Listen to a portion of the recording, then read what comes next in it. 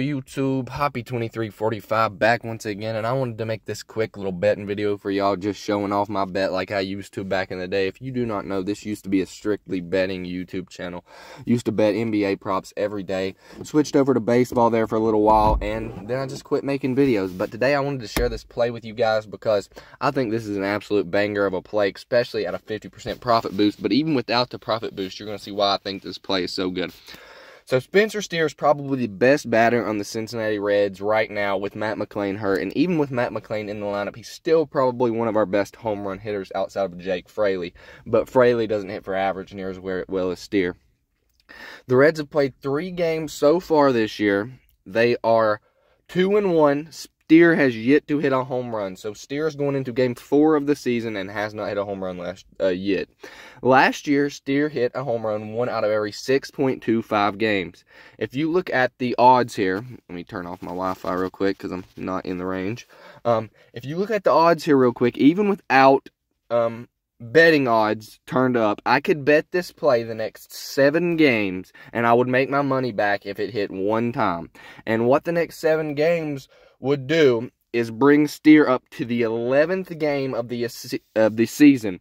And I believe Steer is almost guaranteed to hit at least 1 home run in the first 11 games of the year. Last year he hit a home run 1 every 6.25 games. So 1 out of every 6 1/4 of a game, Steer would hit a home run. So far this season, he has yet to hit a home run in the first 3 games. So I believe right now is a great time to just sit here and bet Steer's home run prop until it hits for the first time of the year. Because I believe Steer will hit a home run within the next 7 games, and that's all you need for him to make your money back. Now, at the boosted odds, you just need him to hit it 1 out of the next 10 games. I believe right now is the right time to go ahead and start betting this and just keep on betting it until it hits, and then you can make your own decision there. Now, if you don't hit it within the first 7 times you bet it, at the 650 odds, you will not make a positive return.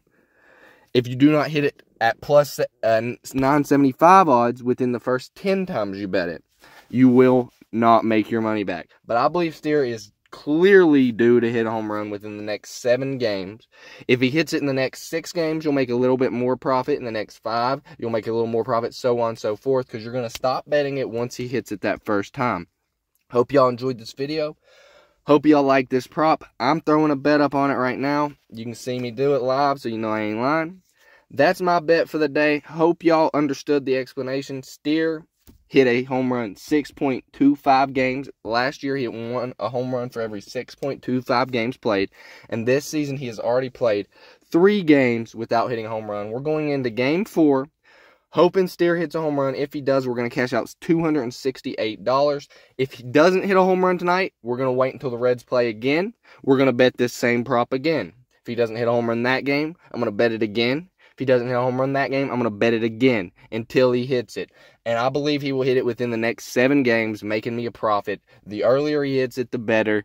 And I hope y'all enjoyed this video, guys. Hop2345 out.